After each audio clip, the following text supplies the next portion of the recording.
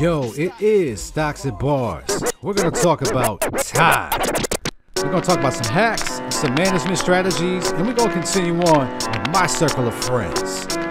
The Empower Empire. Let's go. I got my clique ready to use the money they got from jobs, encouraging, teaching them that it's not so hard. I'm doing this, making investing pop. You law, it's extra. You tuning in to Stocks and Bars. Yo, Stocks and Bars podcast are here. So, we're going to break this one down here. Today, who I have with me, I got a guy that I've known since about 2003. And this guy, we have been friends since the very moment we met. I didn't know it at the time, but I was gifted a very special friend. And I'm so thankful for this guy. We have had a, let's say, not a separation, but there was a point in time in our lives where we didn't communicate. And we picked up right where we left off with no missing pieces at all in our lives. And every time I talk to this guy, he inspires me to be more than I am. He knows exactly where I'm at. He can feel my energy. And it's just awesome, man. This guy is on the same level and we always elevate each other. And I appreciate it. Stocks and Bars, ladies and gentlemen, I want to bring to you my friend, one of my best friends, Bakari Brown. What is going on, man? Hey, man, that intro was amazing, man, and likewise. Thank you, brother. Thank you. Likewise. Yeah, As man, I was just telling you before we got started, man, today is a special day for me, man. My son, August, is 3, and this morning we're going to his first soccer practice. Like, not only is it his first soccer practice, but it's his first practice at anything ever this morning. You know Awesome. what I mean? So it couldn't be a better time to connect with you, man. One of the things, since we've always known each other, you've always put family first. You didn't let anything distract you, you know what I mean, at different parts in your lives. Certain things are more important than others. And you've always been even keeled. So I knew you would appreciate more than probably anybody else the importance and significance of this day right here. You know Absolutely. what I mean? Thank you, brother, for coming on the podcast, man. No doubt, man. No doubt. I'm glad to be here, man. I'm proud of what you're doing. Thank you. All right, so we're going to talk about something that's sacred. We're going to talk about time. A lot of people have difficulty with time. And I know you and I, we've had some ways that we can master it as best as we can because we own it. We know what it is. We know when we're in those moments and we know how to capitalize. So you're the perfect guest to talk about this one, man. So let's share with the ladies and gentlemen some time hacks, some management strategies, you know, some good ways that you can get through your day so you can try to handle it a little bit better. Let's try to give them one or two that you use on a daily basis that helps you. Okay. First off, to frame it, I think the recognition that it's finite is most important, right? It's the one thing that's exhaustible. You'll never get any of it back. At the end of your run in this life, you're going to look back, and I think that the things that you're going to realize at the end of your journey were times and moments either spent or misspent. So that's first. Second, get up earlier than everybody in my house every day, right? I need that time to frame out my day. So get up earlier, right? So on average, I'm probably 6:30, right? Earlier in my life, I got up earlier than that, but now it's 6:30, weekend and weekday. At that point, I tune in to something that I enjoy, something that's motivational, inspirational, something to just get that energy going and make sure that I'm where I need to be because, you're also the captain of your ship. Right. So depending on your mood, everybody else's mood is going to be somewhere around there, right? So when it comes to time for me, recognizing that it's finite, getting up earlier, having that moment to myself. I don't like to feel like I'm rushing to like I'm 5 minutes late to everything because if I start that way, the rest of the day kind of cascades that way. So earlier, focusing on what's important and remembering to have fun, like at whatever it is you're doing. Like that's time for me. That's what it's about. Yeah, man. I share the same sentiment, obviously. Some of the hacks that I use is, like you said, recognizing that time and owning it, right? I realized the same exact thing where we got 24. Okay, that's all you got. You got to maximize that 24 as much as you can. So I get up 6 o'clock. I try to get up about, my daughters usually get up around 7. So that gives me about my hour, right? Right. The hour is important. Yeah.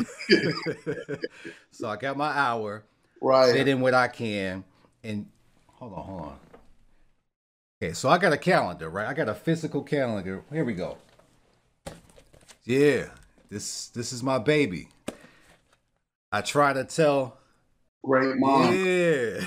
Great minds, right? Yeah. So I got everything written down. I try to write down what I want to do for my next day. Have that done. If I got something planned out for the week, all that's already filled out. That lets me know where I'm at. Helps me manage it as best as I can, man. So we on the same as usual, man. Beat. As That's my beat. usual. Now, let me ask you this. When it Yeah. comes to your calendar, how detailed are you? Are you, okay, these are the 5 things that I've got to get done today, or are you 6:30 to 7 is going to be this, 15-minute break in between 7:15 to 8:30 is going to be this? Like, are you that micro with your details on your calendar? I don't get that micro. I know people block it, but I write down important moments Sure. because I like to recall what days. I don't like when I go, dang, I don't remember when that happened. Right. And the pandemic was infamous for that because everything was just blended together. Yeah. So I try to write down on those days what happened. Like, for instance, yesterday, my Right. daughter's third tooth came out, right? Oh, man. That's Congratulations. noted, right? Yeah. Yeah. That's in there. So yeah, stuff like that I try to remember. So when I want to recall it, I can go back and say if I have a tough time, I can be like, all right, yeah, Yeah. right there. Yeah. So yeah, for you, brother, I had to write this one down, right? Because usually I kind Okay, of man. Look, I appreciate this, man. freestyle. I really do. And like I said, man, I'm proud of you. I know this probably ain't the forum, and you're not gonna want to hear this because you're such a humble guy. But I'm proud of you the way that you've had tunnel vision on your goals, right? And a lot of times people can tell you, "Yo, I want to make a lot of money. I'm not gonna sleep until I do it. I'll rest when I'm dead." You know what I mean? Like in at different points in like my own journey, I fell victim to that too. But like for Right. you, you've always been even keeled. You've always knew what was important, right? Time, people, money too. You've never like, as long as I've known you, that's never been far from center point, but it was never the center point. So that's why I think you're the perfect person to have this podcast, right? Because I think you're going to educate people on how to do it, when to buy, sell, all of that kind of stuff, but also how to live, like how to really live your life. You know Yeah. what I mean? So I'm here to contribute to that part. Absolutely, because what I've understood over time is where you at right now is everything you've done last year. So all the work you put in at that point in time, you're living that moment. And that's what your future is, man. It's your current present. 1,000%, man.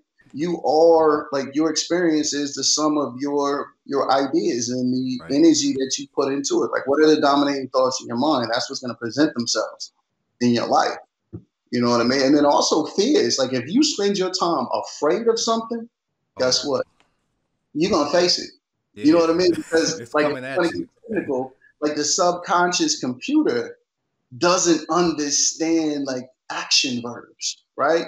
Like if you're like poverty, I don't want to be poor. I don't want to be poor. All your subconscious computer hears is poor, right? That's Yeah. it. poor. So you're gonna face that. So like whatever the dominating thoughts are in your mind as you're spending your time, that's what you're manifesting that, right? So Right. if it's happiness, if it's joy, that's what it's gonna be. It's money, that's what it's gonna be too. But you're gonna give up something for something, right? Yeah. Like in order to receive, you must give, right? So Absolutely. be careful what it is that you're telling yourself that you want because that's going to present itself. You and I have been on this plane since the beginning, right? I'm interested to know, like, is there a moment in your life that sparked this, or is this just something that when you was like 4, you was like, this is me? Um, you gotta be a bit more specific, right? Because I think that growing up, I had enough time to really be a child, Yeah. which was so important, right? Like I had the type of childhood to where I didn't have to worry about whether the lights were still going to be on at the end of the month. I didn't have to worry about is there going to be enough food, right? Yeah. So like when you remove that, then you could whatever it is you're into, whether it's Transformers, I got to go all the way with that, right? You know what I mean? And then at some point early on, I appreciated making my own money, right? Yeah. And I'm talking about maybe around 9.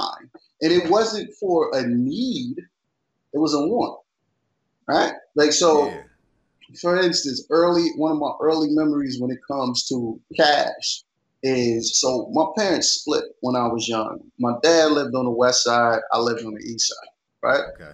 When I would go over there, my older brother, step brother, but older brother, he had a different mentality, man. This dude was cool. And when I say cool, I mean cool, nothing radical. But the point of the matter is he would sleep late, right? I've always been kind of an early riser. He would sleep in. And so around the corner from their house was a grocery store. And so I would wake up in the morning, I would go over to the grocery store and I would push carts. For whatever reason, this was fun to me. Like I would go and I would make myself useful. I would bring carts in. I'd help people with their groceries or whatever. I'd get change. I remember to this day, the guy who actually worked there gave me a bill for this. Like went in his pocket, gave me $1. That meant a lot to me because like Yeah. I made that, I earned that.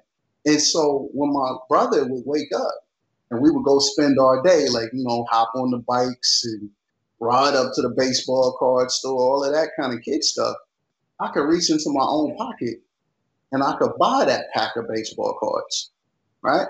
I remember the look on his face when we went into convenience. I was like, yo, you want that? I got that. Yeah, put that up there too. Right. And what that felt like for me was because he looked like, how'd you get money? Like, don't worry about that. You want some knowledge, right? And so, like early on for me, like the importance, it wasn't out of need and necessity. It was out of like I liked the way that it made me feel, and I Yeah. was able to pull at that thread more or less throughout the rest of my journey. To date. Yeah. Yeah. Yeah. So my experience was this. It was 15. Okay. I first started getting money. I took the lawnmower and I went around the neighborhood and I used to cut grass. Okay. And I would go and I'd knock on the door and I'd tell them, hey, would you like your grass cut? They'd be like, all right. I charge them $10. Okay. That 10 was usually 20. Because every time when I got paid, they gave me a 20 and they said, keep the change. Yeah. So they respected the hustle. So on the real, I was making like 60 an hour. Right. Wow. And I was 15. So I go to the PX, I go get my own jeans, I get my CDs, I get fresh, I get Yeah. whatever I wanted. And I like that independence that I could just do what I needed to do. And I had it. So Now, at what point did you look at money as capital? Like, did you start looking at it instead of, yo, I got this 60 for this past hour, I'm about to go get fresh, as opposed to if I put this into something, then I could create a machine that will continue to do this while I do something else. 19. 19. Okay. Talk to me 19. about that. All right, so it was 19, and at the time I had 3 jobs, and I was DJing, and I worked at FedEx, and I worked at Kids R Us. Now, I remember the moment where I was taking my brother out to get, his clothes and all that. And I remember feeling the same way, but I was like, I'm chasing. Like, I can't ever get more money unless I go work three of these jobs. Yeah. And so that's when I actually started trying to do the whole rap thing. Because I figured, all right, I need a vehicle that's going to be able to go out there, make money while I go do something else. And that's when it snapped for me. And then I eventually transitioned that rap stuff to the investments, and that's what we do. I think that's an interesting connection, man, because I think a lot of people have those aspirations when it comes to entertainment, when it comes to sports. And I like the way that you continue to thread from, all right, this happened first, then I started doing this, but I started doing this so it could lead me to that, right? Yeah. I think for me, like again, it comes back. It's funny. It comes back to my brother because as you were talking about 19, I was thinking, what was I doing at 19? So my brother wanted to be an artist, right? And he had found a guy that invested in him, was buying him studio time, and he was making really good music that people were vibing to. I wanted to be a part of that because for me at this time, this was the time of Master P, No Limit Records, right? And that meant a lot to me because, okay, I'm going to try to do what my brother's doing. He's really good at it. I'm not. I'm aware of that, right? I'm aware that I'm not. But then you see a Master P, and he's not good at it either, but it's working for him, right? And so, like for me, I was able to identify and find that particular lane. So it's like, okay, how can I add value to this situation that's already happening? How can like what are the unique skills and talents that I have?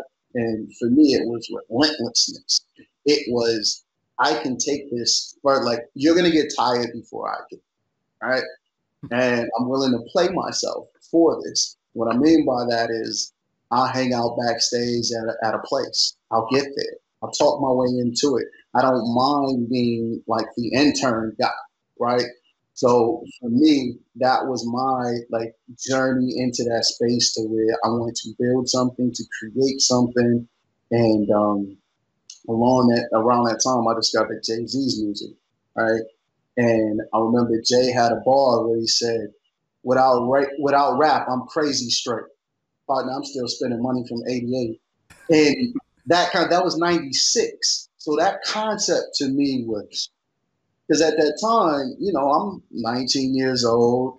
We're going into nightclubs and stuff like that, and we're Yeah. spending I'm spending the last bit of money that I had. Now I've got a job, I've got a paycheck coming in, so I'm not broke forever. But from now to the next check, I'm done. I've got nothing left. And so when this man said that he was 8 years into something, something clicked for me to where, okay, that's cool, right? It's not cool to spend all of your money. It's not cool to be dependent upon something else. What's cool is old money, is having money that you haven't touched. And so I wanted to see what that was like.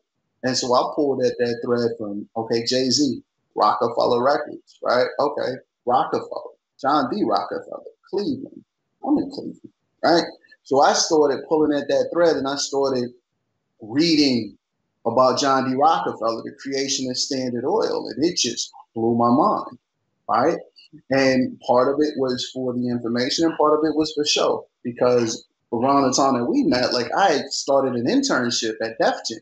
Like I was the college rep for Akron, but then got to go out there and spend time there. So I'm walking around the office with Titan by Ron Chernow, which was the John D. Rockefeller biography, right? It's like 1,000-some pages. It's a huge book. And I'm purposely walking around the offices with this book, differentiating myself.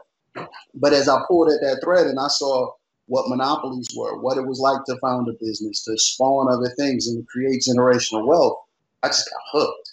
And so same way that you were just describing, started with music and then I got to the investments. For me, it was look at my brother, follow my brother, identify different people along the way and just keep going. And Yeah, so I'm man. still going now, man. Yeah. So I want to talk about the pandemic too, the blessings of it, because I think the pandemic did everybody a favor by hitting everybody upside the head and letting everyone know, yo, you gotta own your time. Because at that point, everybody was just on that go, go, go, go, go, go, just doing just whatever they can to get to the next destination, not realizing that this time that's passing, so many things you could have taken advantage of. Everybody wastes their Monday through Friday just wishing for the weekend, and you got 2 days. I like to take the approach of obviously capitalize on every day. I think wasting your 5 days is your biggest waste of time. I just want to know your opinion out of your life. What is the moment that you realize, yo, I'm wasting this time? I need to capitalize. Mm, that's a good one, man, because just a level set, I've been working from home since 2004, Okay. right? Is a switch that happens when you work from home. Because one, there's a recognition of I could work 24 hours every day, 7 days a week, and never finish all of the things that I have to do. Right. That's realization number one, right? Two, it's not framed out between I gotta be there by 9 and I gotta, won't get off till 6, right? So it's a different mentality. So when you're talking about giving 5 days for two, I never liked that. That was just like it was an Yeah. inequitable split to me, Right. distribution. So fortunately was able to take some action on that and be here. So my reality with time is a little bit different because one, my job, like what I do for a living, where I spend most of my professional time, isn't just to trade off my time for cash and capital. Like I really believe in what we're doing. I'm a part of something, right? Yeah. I'm a part of something. Like I'm a part of this intergenerational relay race with education. Like for instance, we're working with the American Indian Higher Ed Consortium, right? They've got 36 tribal colleges and universities. We're providing evidence-based pedagogical instruction. We're proven to improve outcomes, student grades, retention, close equity gaps, help people live better lives. So I'm a part of that, right? So the time that I spend, one, I'm doing it from home. Two, I'm a part of something that's bigger than me, right? That I believe in, and the cash is okay, right? So I don't feel as though I'm giving more than I'm receiving, right? Yeah. So I'm a part of it. I get up when I want to. It's just fortunate that I want to get up at 6:30, right? And I do something that I believe in with people that I respect, and it's a nice pace of it, right? It's a nice pace of it. So I don't agree. Like if you're doing something just for the sake of I need this cash or I'm giving this time, and it's not enough time for me and my family at the end of it. Like I can respect a person doing what you have to do because you have to do it. But on that same line, you got to find a better way. You got to Yeah. work on something to where that's not the case, right? Right. You got to work on something to where that's not the case. So that's some beautiful messages for people, man. Like if you put your time in, it's definitely gonna work out for you. So last question I got for you, right? The difficulties that I ran into with time was trying to make sure I didn't alienate myself because we could go into this grind and we could see ourselves, and like you said, the tunnel vision, right? But when you got the tunnel vision, the disadvantage to that is that things happen around you and you're not aware. So I want to share one of the time hacks that I got to try to help anybody else who may be running into that. Now, what I do is I try to combine. So, like with this podcast, for instance, when I do the editing and stuff like that, my daughters will often be with me while I do it. When I do my chart reads, they with me. They're submersed in it with me, and I'm exposing them to this so they can see what I'm doing, and they know what daddy's doing. They can come at any point in time, like even during this podcast, they could jump down here and pop in, pop up, right? you know. And I got no problem with that. I don't discourage them from doing that. I do ask for my privacy, but if they got to come down here, I ain't got no problem. So I share that time with them rather than trying to separate my time from them on that.